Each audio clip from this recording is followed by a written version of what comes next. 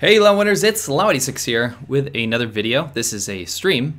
And first off, before I get started, I want to say thank you to the awesome dude. Let's see what his name was. The awesome dude that actually threw me a super chat. His name was Nick Tong. Thank you very much. Today I'm going to be talking about some things and linking them back to real world scenarios that have been affecting me. And the first thing I want to start off with is a couple weeks ago, I released a very personal video. And for those of you unfamiliar with the whole Hong Kong protest thing, don't worry, there's plenty of information out there. But I was talking about how it was actually affecting my family life, because a lot of you guys know, if you follow me, a lot of my family is either from Hong Kong or they're from mainland China. And obviously they're torn. There's a massive divide in the mentality between those two sides of the family. And I was talking about how, you know, what a shame that is, that such a political divide could actually divide familial ties and friends and really push the narrative that the Chinese government's trying to push, and it actually working. And the funny thing is I'm used to the hate. I'm used to the hate comments, rolls right off my back. Some of it's kind of entertaining. That being said, the Wumaos, or the paid 50-cent trolls, the paid pro-CCP, pro-communist trolls out there, came out in droves, absolute droves. And I couldn't believe the amount of downvotes that I received on a video where I didn't particularly take a stance on anything. I pretty much commentated on the fact that it was tearing my family apart, their personal relationships and my personal relationships, my friends that have really gone down this pro-CCP, very nationalist path. Very surprising to me. And you can see some of these comments back here. I like this one over here. Let me see if I can get out of the way of it. This one says, "People like you don't deserve to talk about," I'm still blocking it, "China." He is utterly rubbish. Nonsense. Now, not a big deal. It's not hurting my feelings. I'm not going to shed any tears over this, but it was surprising to see thousands of comments kind of come very quickly. It wasn't like a slow-moving thing where they shared it around. They said, hey, look at this loser foreigner talking about Chinese politics. It was a very sudden thing. And I realized that when I looked at other content about the Hong Kong protests, even if there's no stance involved, across the board, there were thousands of comments on Facebook and Twitter and tons of comments on YouTube as well, all from these very nondescript accounts. You can see that there's no avatars for a lot of these people.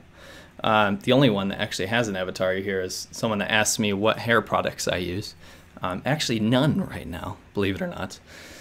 I do use hairspray once in a while, but just like the $2 stuff you can buy at a drugstore. Anyway, off topic. Now, all these comments were rolling in, and I thought it was really interesting because most of them were not personal. Most of them are just swearing at me or telling me that I'm a stupid white-skinned pig and get out of China, typical stuff. But I had never seen so many at one time. It was crazy. And this is directly linked to the kind of shift in propaganda, the shift in media that I've noticed in China. Can you hit the next clip? And this is the weird thing, is that 10 plus years in China, I'm no stranger to seeing all kinds of propaganda, whether it's hammer and sickles on the street, whether it's you turn on the TV and they're singing pro, Chairman Mao songs, whether it's school children lining up and pledging their allegiance to the party, the Communist Party of China, whether it's, those famous red and yellow banners everywhere. No stranger to it. It's been there since day one. Now, the difference is that it didn't affect the mentality or conversations I would have with people. So if there was some new push about let's be a more civil society, no one on the street's talking about that. Everyone's ignoring it. It's typical Chinese propaganda stuff that they've learned to ignore over the past 60, 70 years. And I found it really interesting that very recently, the Chinese propaganda has taken a massive shift, because I used to turn on the TV in China and you'd see Xi Jinping eating a steamed bun, or you'd see, some new park being constructed, or you'd see some orchestra playing pro-communist songs, things like that. But the new propaganda, the new stuff, is actually kind of working, but it's also gone off the rails. And that's why I named this, is the Chinese government losing its mind? The propaganda has gone from very boring stuff that people ignore to state-run media taking over social media in the West that's blocked in China and posting stuff that you would see in a tabloid newspaper while you're waiting in line at the grocery store. And this is I think this is the most offensive one that I've seen recently, and it was kind of timed properly around the fact that today is September 11th. And my heart goes out to all the people affected by September 11th. But it seems like China's been using 9/11 as a way to say that the West, or America in specific, deserved it.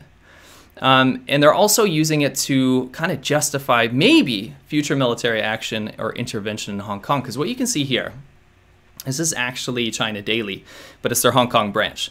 So if you guys don't know, China Daily is the state-run social media accounts, state-run news accounts.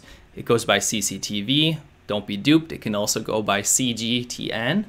And here, like I said, their Hong Kong branch of China Daily. They claimed that there was going to be anti-government terrorist attacks in Hong Kong. And they claimed that they got this information from a big, huge, influential Telegram group, which is a messaging app that a lot of Hong Kongers like to use because it is encrypted. Now, the funny thing is the screenshot that they actually posted is super low resolution. And number two, it's not even from Telegram. So they claimed that they were going to burst oil lines and they were going to set the parks on fire and start mountain fires and all this kind of stuff. And everyone just lambasted them in the comments. There's absolutely no proof behind this. It's gotten to a point where the Chinese media has always been really safe in the stuff that it portrays. Really, really calculated, because they have to push a narrative that China's the best place in the world, everything's getting better, blah, blah, blah. So the news is typically really, really boring. And now you're seeing stuff like this, which is just, it's off the walls. It's like almost, it reminds me of the death throes of someone. And this is the crappy thing about it, is that it's not ignored. This is not the kind of news or social media and stuff that used to be ignored because it was boring propaganda. This is the kind of stuff that really is altering people's perception of democracy, of the West, of Hong Kong, because it's the only thing that they can consume. So I would say for the first time, the propaganda is really working to completely change people's narrative on stuff, you know, maybe topics or opinions that they had a little bit of an opinion about. So I'm talking about friends that I talked to and have been in contact with for the longest time that have had a little bit of an edgy opinion about how things might be a little bit better in other places because of political freedom.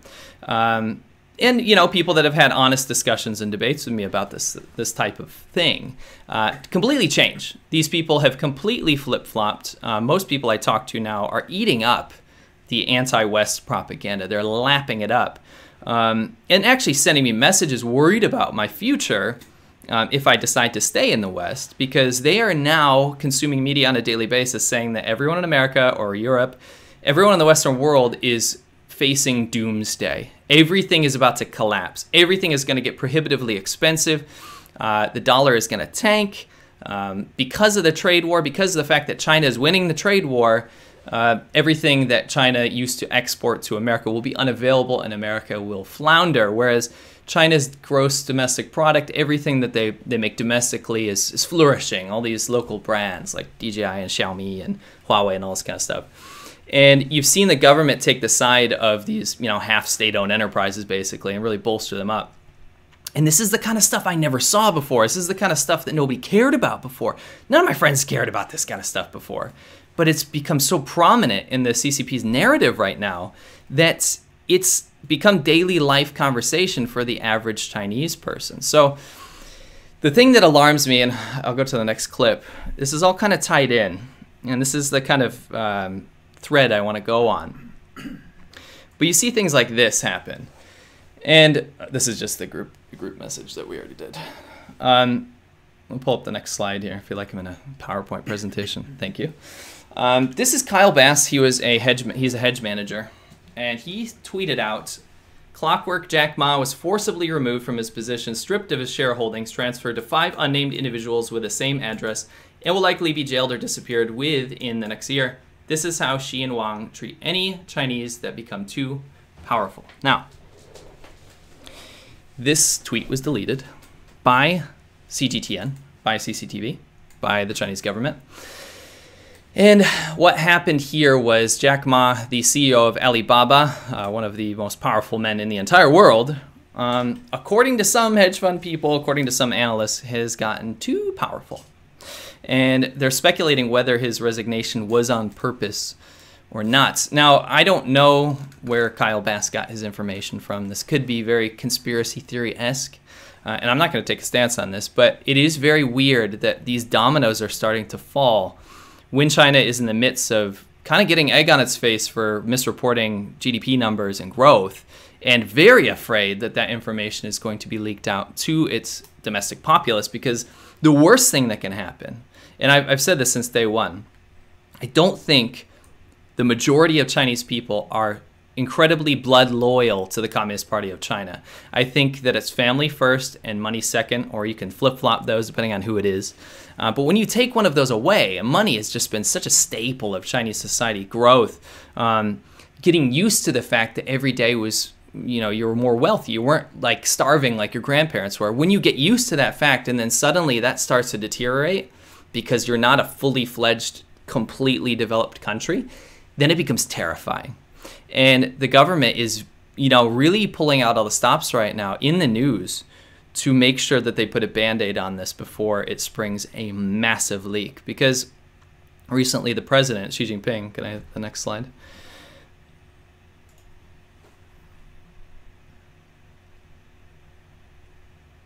Here's the deleted tweet. It's okay. Recently, Xi Jinping has been pulling out some serious lines, reminiscent of Mao's era. You can see him here. When I was there during Hu Jintao, his era, you know, considered one of the weakest leaders of China, I did not see massive billboards and posters of him getting a handkerchief tied by a school student. I did not see this kind of propaganda. It's very reminiscent of Mao's dictatorship eras, the cult of personality, and ironically, you know, he also looks like he's wearing lipstick, just like in all the Mao propaganda I've always seen. But that being said, he's been pulling out language like this. He said that Chinese people need to get ready for a long march because everything is about to change. We need to start from zero. And this kind of language was thrown out by Mao when everything was falling apart. Everything was collapsing and people were losing faith in the Communist Party, which had recently taken over because there was famine. There was a complete destruction of nature. There were completely unneeded and unwanted arrests and murders. There was all kinds of human atrocities, perhaps one of the biggest human atrocities of all time in recent history, at least, under Chairman Mao. So when he uses language like this, it's very reminiscent of the bad old days, not the good old days. So when you see the economy slowing down, people getting used to the fact that they can have nice things, they can have almost a first world life in some of these areas, it's not going to end well when the people start to suffer financially. And it all ties back to this kind of death throes feeling that I have. This whole death throes feeling about when somebody is on their last leg, they pull out all the stops. They stop at nothing. There is no, you know, this is kind of the last resort. You kind of saw stuff like this at the end of the Soviet Union. And I'm not calling for the fact that I think that the CCP is dead. I don't think it's dying. I think it's actually quite resilient right now. But who knows what's going to happen, you know, after the trade war has done its damage on both sides. And I've said this since the beginning. I think people really need to get this idea out of their head that China is a communist country, or a country, you know, labeled by themselves as socialism with Chinese characteristics. It's none of those things. The CCP and the current leadership it's just a dynasty. China's always been a dynasty. It's always been dynastical, and you can use, you know, Western labels and political definitions of Marxism and socialism and communism and stuff to label China all you want. They can call themselves whatever they want, but it doesn't make it true. China's always been a dynasty. It's always had ebb and flow. It's always been up and down. It's always risen and collapsed. And this is the kind of stuff you would see in a country that's kind of, I don't know, the future is getting uglier and uglier. And I think that it actually is going to get uglier and uglier before anything changes for the positive. I hope you guys enjoyed this video. Don't forget, I'm live again tomorrow with Winston, who's actually sitting right next to me. I am here. He's been running the show. I think you did a great job. Thank Thanks. you. We will see you guys tomorrow on ADV Podcasts. So go check that out. Subscribe if you haven't already. What are we talking about tomorrow? Tomorrow we are talking about how China is constantly crying about being treated unfairly by the West. but meanwhile they're the ones that actually do the majority of the unfair treating. Right. Well, I'll see you guys tomorrow. Thank you very much, Laowinners. This show will go up right after I'm done, so you can check it out if you missed any bit of it. I will catch you on the next one.